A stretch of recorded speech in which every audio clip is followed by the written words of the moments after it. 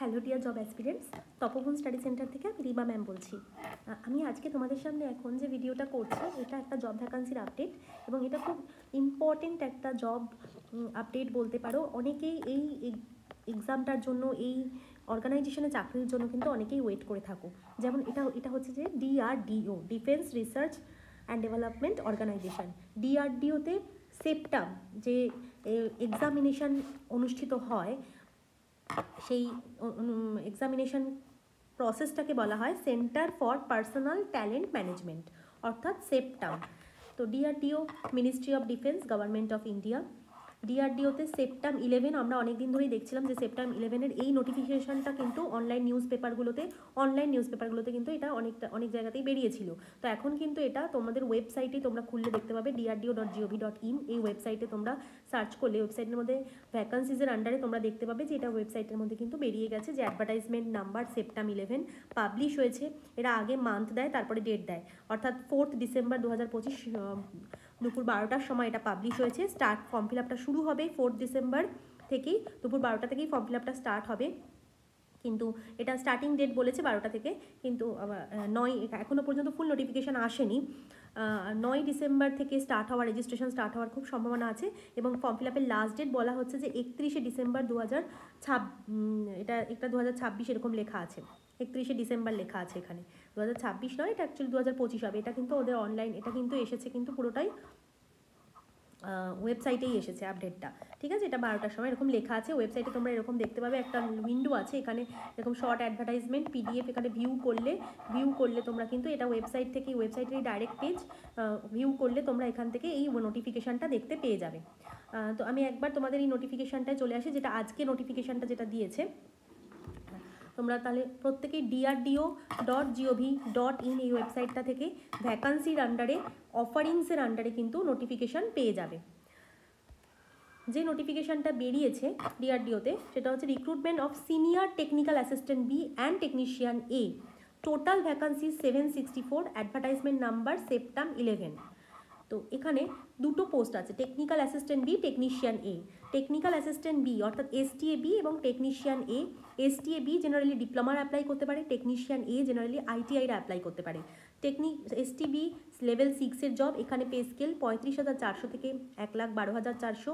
Technician A level 2-এর job 19,900 থেকে 63,200 pay scale. Age limit STA-B-তে apply করতে গেলে 18 থেকে 28 বছর লাগছে, এবং টেকনিশিয়ান এতেও সেম এজ লিমিট 18 থেকে 28 বছর।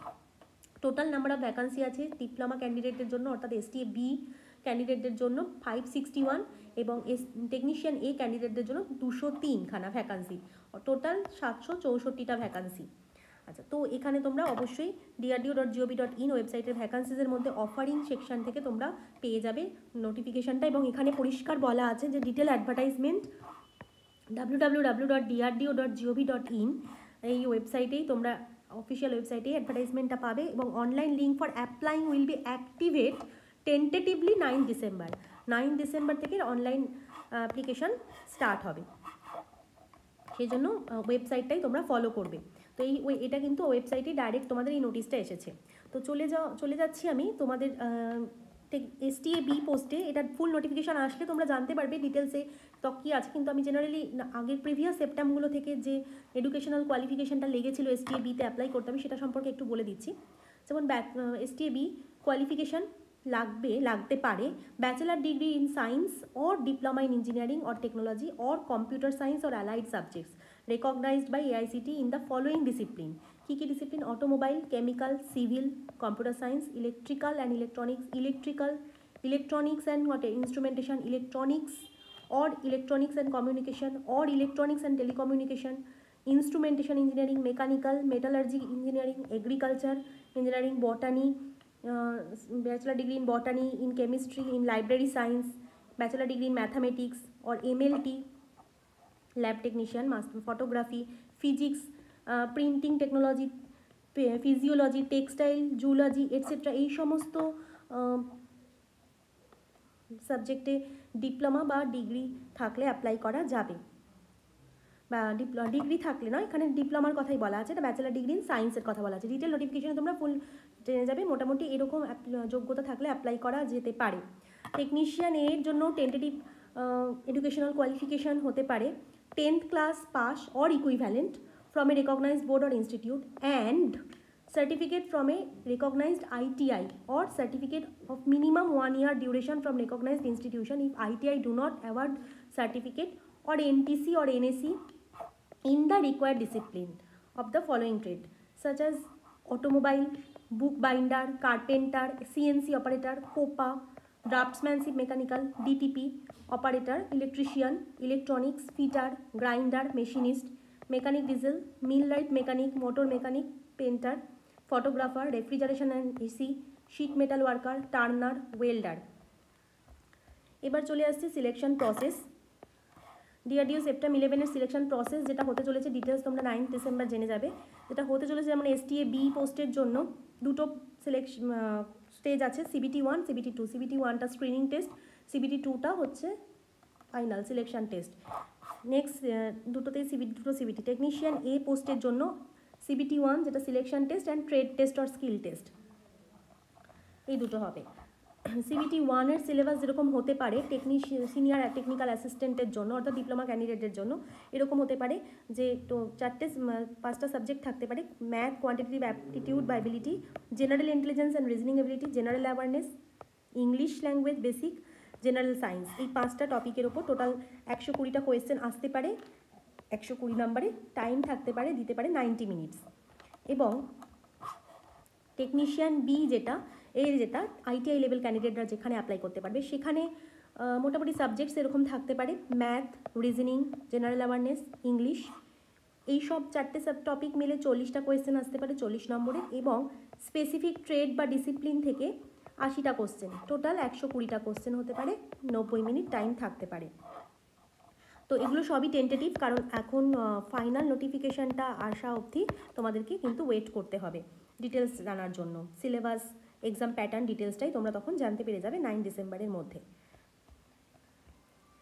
তো চলো এখানে আমরা জানিয়ে রাখি যে তপোবন স্টাডি সেন্টারের জন্য যারা যারা ইন্টারেস্টেড আছো এখানে পড়ার প্রিপারেশন নেওয়ার, তাদেরকে বলে রাখি অফলাইনে কিন্তু আমাদের নতুন ব্যাচ এই ডিসেম্বরে শুরু হচ্ছে।